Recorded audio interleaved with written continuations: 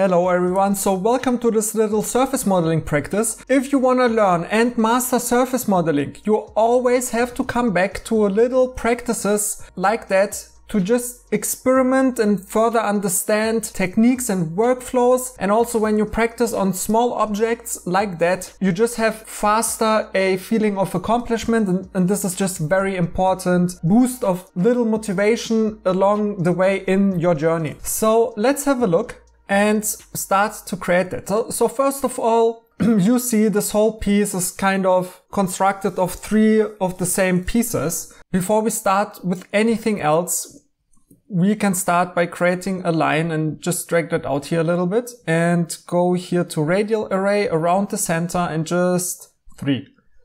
So now we can also delete this one piece. So we just have to work with 1/3. Here you see we have a nice curvature rounding, which is connecting those 3 pieces on the outside. And then we have this little bump here on one of the third, and everything is connected here with some beautiful smooth surfaces. So let's recreate that. Very simple. We just go to the front view, Control Shift F, Control Point Curve, and we just create here this kind of flowy curve. And we just adjust the shape, experiment around. So I mean, here you have 1 million different options what form you can create. But yeah, I think something like that. And just to check it out, if that will look good, it's always good, just to array that everything around. So we see if this looks fine. So again, around the middle with 3 rotations. And yeah, I really like this shape. I don't know, it's really beautiful. And cool. So now we have to create here this bump in the middle. And as you see here, it's smoothly transitioned into the second part and the third part, and here the same. So that means we need tangency from those 2 edges. Like if you watch my videos, you know already that I love the words curvature, tangency, continuity and all that stuff. If you don't know what this is, definitely check out here my PDF, the Surface Modeling Essentials. You have everything important about all of those terms. So what we will do, because we need tangency and we can't really create here in a fast way curves with tangency, we can just take those curves and press E for extrude and just extrude them a little bit. So it doesn't matter so much which direction and all that stuff. And let's hide those curves, because now what we can do is we can print some lines into this direction and into this direction. So then we can loft them with continuity and we get some points and we can adjust it. And this time, the first time I think in my tutorial here on YouTube, we will even use G3 continuity because we will really need that. But let's first start with some curves. Again, you can position them as you like, but yeah, I want something like that. So select them both and Shift 1 or imprint. Also in the PDF you find all of my shortcuts. They are absolutely proven, tested, optimized for super fast modeling. So you will get this as a bonus with the PDF on the surface. And the same here, select this curve, Shift 1 or imprint on the surface. Delete those curves and we have something like that, because now we can take those edges and bridge them. So Shift B or bridge edge and press 1 so you see the points. And we need even, so G2 is fine, but we need even G3. Why? Because as I told you, we need here on this edge a lot of tangency. So at least G1 to G2.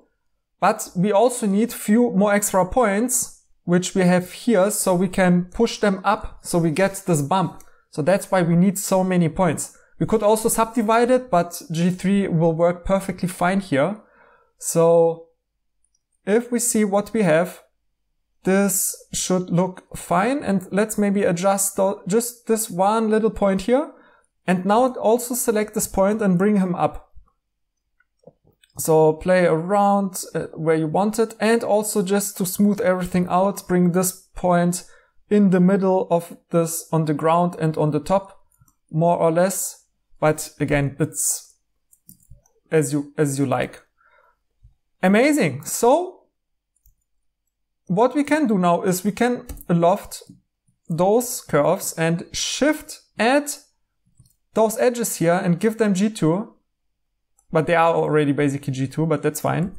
So you see we have something cool like that. And we are almost done. So let's press 4 and join all of those surfaces. If it's not working, do it one by one. And Ctrl D for delete redundant topology, just to make everything a little bit smoother. And we can patch now here our hole. So select it with Alt click.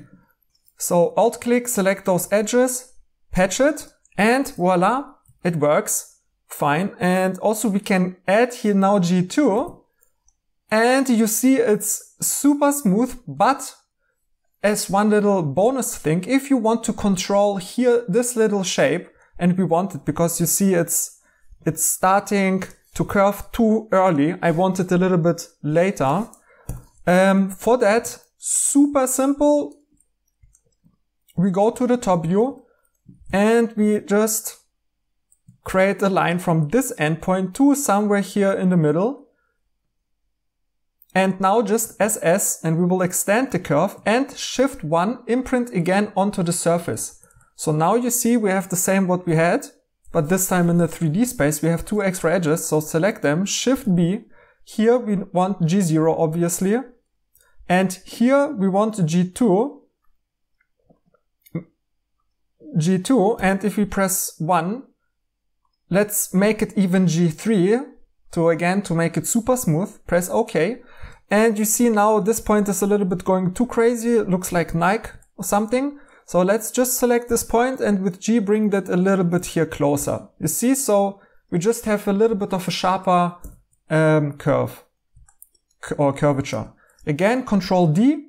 So now we can finally patch it. Alt click the edge, patch it. And if you see here in this angle, and if we press Shift and select this edge, it pushes it a little bit more inside. That's good. And we can add here G2 and G2. And you see we have here a little bit on the surface, yes, a little bit of a stretching. So let's increase the tolerance here to 0.01 a little bit to just smoothen it a tiny little bit up. You can play around with the curve and some values to get it smoother, but for now it's fine. So press OK, delete this surface, hide those curves, select the surface, go to the top view, and radial array it in the middle 3 times, press OK, press join, and voila, we are almost done. So select edge, alt click this whole outer edge, Shift D to duplicate and E to extrude this a little bit to give it a little bit of thickness, right? Delete this curve, alt click again at the bottom and patch it to close the hole. And now press 4, select all surfaces, join them. Select, so we want everywhere beautiful smoothness, so select all of those 3 edges here and give them a nice simple fillet. And also let's fillet those 2 here. And also I forgot here, of course, the edges on the top.